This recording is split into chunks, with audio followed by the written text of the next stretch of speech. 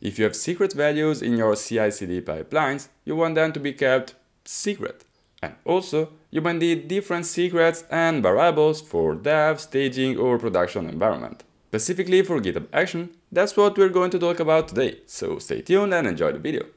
Starting from your repository, head over the settings, scroll down a little bit, and under secrets and variables, then action, you will find a panel where you can actually set up secrets and variables. So in the first part of this video, we're gonna set them up and show the differences. And in the second part, I'm gonna show you how you can actually use secrets and variables in your GitHub Actions. The first thing you notice here is that you have environment secrets and repository secrets. As you might expect, repository secrets are available for the entire repository, while environment secrets, well, you can create specific environments like prod, stage, development, and you can bind secrets specifically on that environment. The thing is, if you have a secret on the repository level and one on the environment level, the environment will win over the repository. You also have an organization level, which is right above, which then gets overwritten by repository and by environment. And now let's create one real quick. Just hit repository secret, give it a name like API key, and our secret value, which is this one. Here you can see that you can only add a secret. The first thing you notice is that once you set a secret, you can just delete or edit. And edit doesn't mean you can read the value because, well, it's secret. You can only override with a new one. And actually, this is the main difference with variables, which, as the name suggests, they're not secret. Here you can find the already set one. Anyway, you can just click new repository variable. The editor is pretty much the same. Just make sure to respect the rules. For example, the GitHub underscore prefix is obviously reserved. And once you set a repository variable as a difference from the secrets, you can actually see the value and edit it at any time. But what about environments? Well, you can create specific environment from here, which will actually redirect you on the other side of the menu.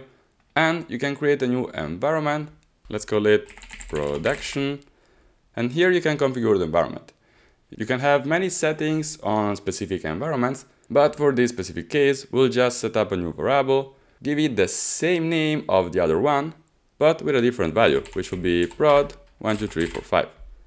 We add the variable, and we can now check back on our secrets actions section that for the production environment, we have app ID with this value, and at a repository level, we have the same variable, but with a different value. But why do you need to use secrets in your pipelines?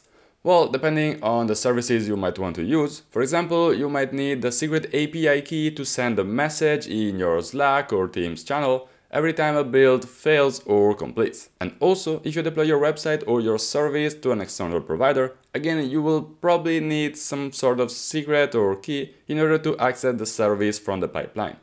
What about variables? Well, you might have different URLs for the backend, and you want them to be configurable at an environment level, so that your staging build points to the staging backend and the production build points to the production backend. But I think you already got the point. So let's go on a proper GitHub action and see how you can actually use those values. So I created this one with a workflow dispatch trigger, which is the way that you can manually run GitHub Actions. By the way, I made an entire video specifically about running GitHub Actions manually, and you can find it in my channel. And if I run the workflow in a couple of seconds, just refresh the page. This is our action running, and as you can see already, there are two jobs, one for generic purpose and one running only on production. Let's now have a look at the code with the output on the left so that we can match what happens depending on the line. Let's look at our first job, that is top secret, runs on the Ubuntu latest, and these are the steps. First of all, I can read a variable with this syntax over here. What this does is that it actually interpolates the value directly in the command. So if you try to look at the output, you will see that the variable value is already here in the command and is obviously in the execution of the command itself. Now let's try to use a secret. We can use again the same syntax, but like we said in the beginning, we actually want our secret to be secret. So if I try to use a secret, I do not want it to be displayed in the console. And GitHub Action is smart enough to put these 3 asterisks every time a secret is actually in the output. The funny thing is that we'll replace that value in the output, So if you set a secret and you call it existing, you will see asterisks instead here of the word existing. How we can make sure that it actually got the secret right? Well, if you try to set a secret that does not exist and you check the output, you will see that no asterisk is displayed here. That's as simple as that. Nothing got interpolated here, so there's nothing to show there. Next up, we can also read something from a global object called GitHub, which contains some useful information about the GitHub execution of this action. For example, if you use github.repository, you will see here the name of the repository with the owner / the repository name. Next up, we can read an environment variable with the usual syntax here with env.appid or with $myAppd. But where does this come from?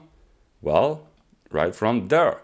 I said that the environment on this execution will have this myAppd value, which is actually the value we had from the verse. As a result, if I expand this one, you can call the variable, like I said, with myAppd$, and the value is here. Why the value is not there? Well, because here I used appid, which is not the environment variable because it was inside vars, and this env will actually read this env here. So the correct value here will have been myAppid. But one cool thing about setting variables in the environment is that you can actually use them even on scripts coming from the outside. For example, here I've got this custom script, which is in a separate folder, and the script is a simple echo, which will again output myAppd, but there's no indication here about where does myAppd come from. And where it is? Well, this command runs in the environment set up on top here. So if I read m from my external script, there it is. myAppd is, and it grabs the value. The last thing I want to show you is that if we specify that the environment is production, the environment will take all the variables and secrets coming from the environment we specified earlier. If we now go back here and see top secret production, we always had that app ID was 12345, but now that we're in the production environment, if we expand this one, the value is prod 12345.